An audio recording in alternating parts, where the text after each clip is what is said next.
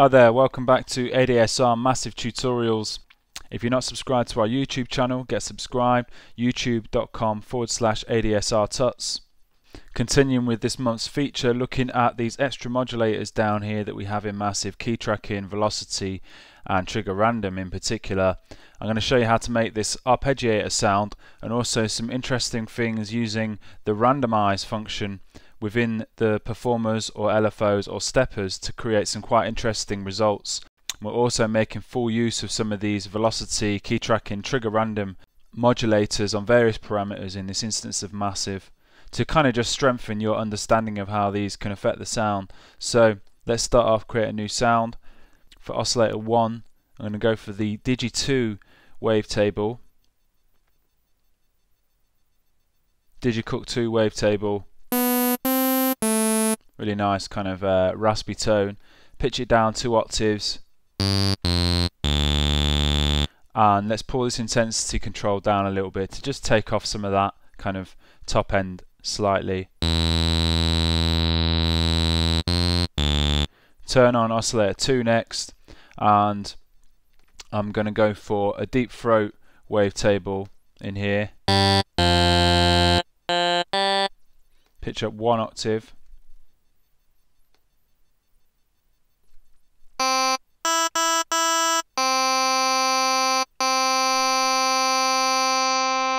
Take some of that top end again using the intensity control. And then let's turn on oscillator 3 next. Keep it as a square saw 1. But let's just bring that intensity control right round here to about a third of the way up and bring the amp down a bit as well. Let's go back to oscillator 2, the deep throat wavetable. Quite interesting results when we move this wavetable position control. So rather than using a modulator or one of the kind of more common modulators in Massive like an LFO or envelope, I'm going to use Trigger Random here to modulate this wavetable position. So we're getting some quite varied results there, quite interesting sound. And I'm also going to use some Velocity on oscillator 3 here, apply it to the amp of oscillator 3. So we're just getting some nice variation on the sound. So next thing we could do probably is set up the arpeggiator. So in this first LFO slot here, let's convert this into a stepper, sync this stepper and take the ratio to 1/12.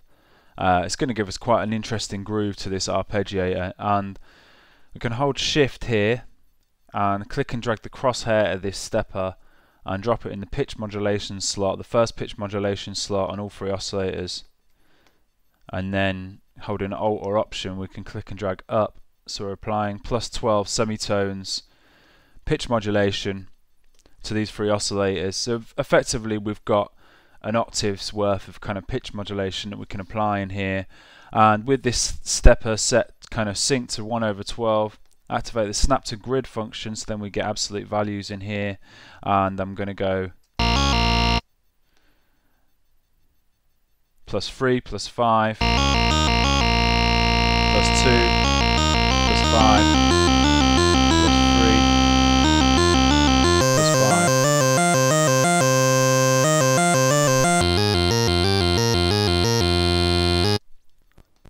+3, +3, +7, +10.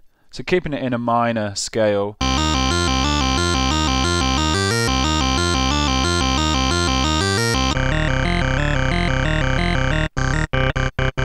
Still getting that quite nice variation on the sound. So with this stepper set up, let's activate one of these filters now. So in filter 1 slot, activate the double notch filter.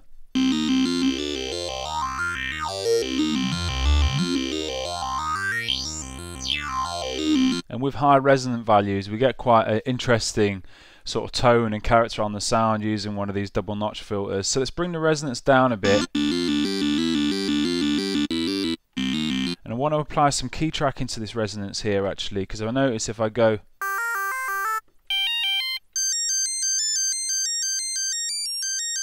Probably want to bring that resonance down as we go really high up the keyboard, so we don't get too much of a kind of like resonant tone on the sound if you're playing some really high notes. So Keytracking, macro controller, modulator down here, and let's just pull down on that modulation amount. So higher up the keyboard we go, the less resonance we're going to get on the sound. And let's use a performer to modulate this cutoff frequency here. So in the second LFO slot, convert this into a performer, click and drag the crosshair of this performer to the cutoff frequency, click and drag up, getting that kind of like filter frequency modulation going on. So let's set up this filter here, let's sync it, do a ratio of 4/12. Let's bring this X fade sequence to the top. Use one of these curves here. We can just click and drag to the right with that highlighted, just click and drag to the right and it just converts them all. So we've got quite a funky sort of kind of filter frequency modulation going on. And we can use some more key tracking here actually.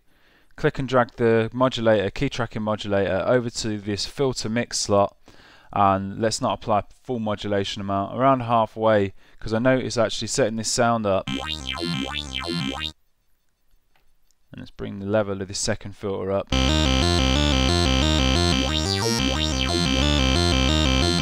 Nice to get that kind of unfiltered sound coming through as well. So with this Keytracking, go higher up the keyboard, getting less of that sort of that double notch filter going on, and if we go low down, getting more of it back in again. And let's set up a variation for this performer in the bottom half of the X fade sequence. Load curve, maybe just load a slightly different curve in here. So now bit of a quicker sort of speed on that kind of modulation. Could also actually use this performer to modulate the amp of the first oscillator. So I'm going to click and drag the crosshair of this performer over to the first modulation slot on the amp of oscillator 1, pull the amp down, click and drag up on the modulation amount. So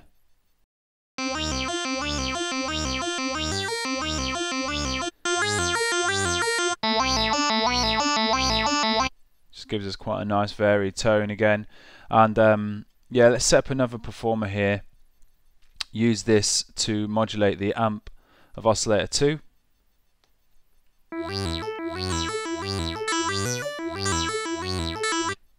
And let's set up this performer here, sync it.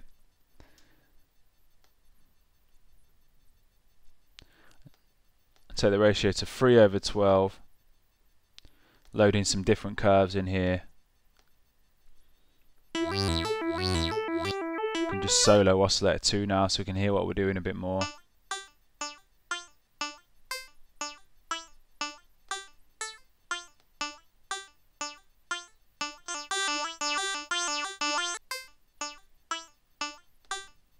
So we've got those performers set up in there. Let's add some effects to the sound now. So in the first effects slot I'm going to add a flanger, positive. Take this dry wet down.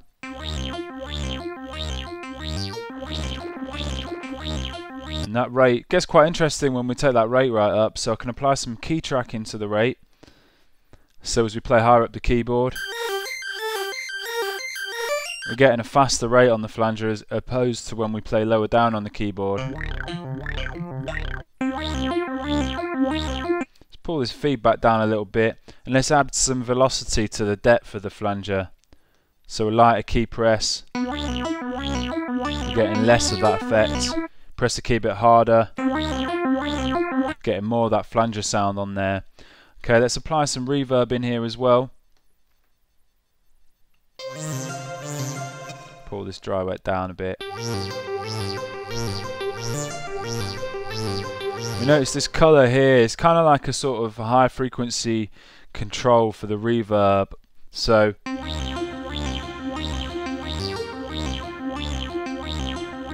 we could apply some key tracking to that. So higher up the keyboard we're going to get some more almost like the key tracking that's applied to the filters, really, working in a similar way. Higher up the keyboard, we're getting more high frequency content on the reverb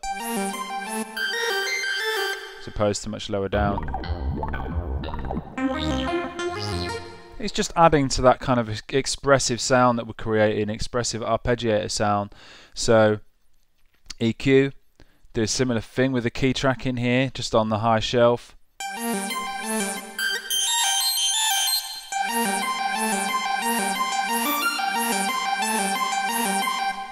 So higher up the keyboard, we're going to get more sort of top end on the sound as opposed to kind of lower down on the keyboard. And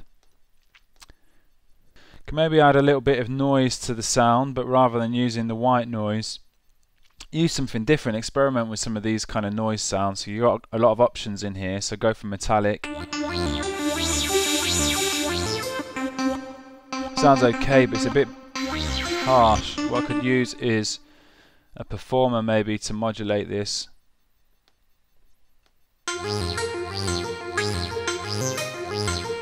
So it's adding just a little bit of transient to the sound.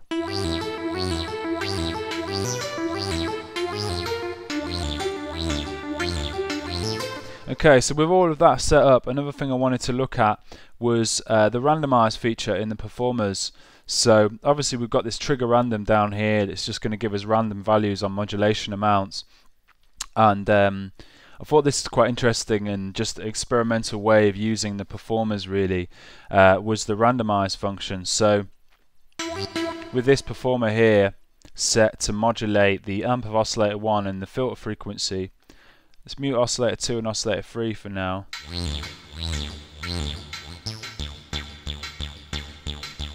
Got these two kind of X-fade sequences going on.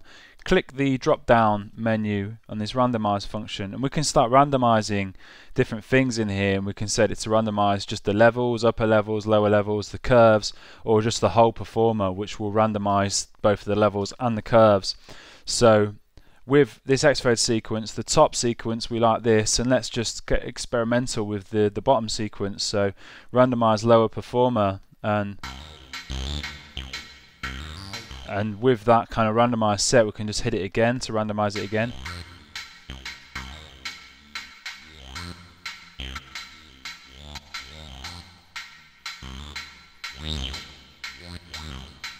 And just randomize it until you hear something that you like. It's just going to set performer up in a way that you probably wouldn't think to do so ordinarily. So move to the second performer here. Turn on oscillator 2 now. Let's do a similar thing in here. Randomize the lower performer.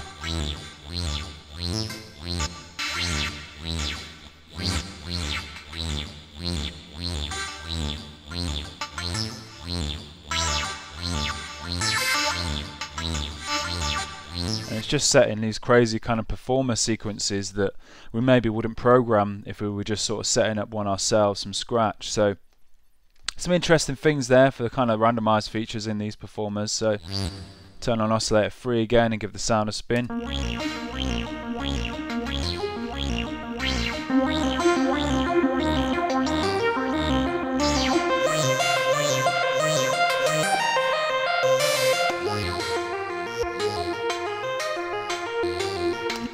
Okay, so I hope you enjoyed that tutorial. I hope you found it useful. I hope you've got a better understanding now, key tracking, velocity and trigger random kind of modulators in Massive. Any questions, please get in touch, and make sure you get over to the massivesynth.com website. Tons more tutorials on Native Instruments Massive in there. And thanks for watching. Hope to see you again soon. Cheers. Bye.